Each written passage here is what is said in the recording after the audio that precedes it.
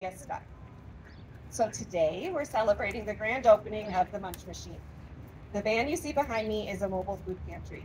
Thanks to the support of school administrators, counselors, teachers, and secretaries, we have, when I wrote this, 234 kids, but today it's 242 kids registered to receive support from this van starting next week and running through the week before school starts school starts in September.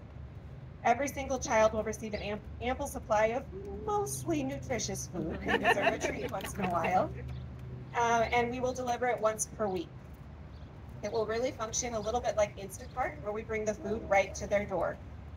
We will share other services with them, maybe check in if there's a need to check in with them, and stay connected through the summer with a population of kids who often fall through the cracks. This program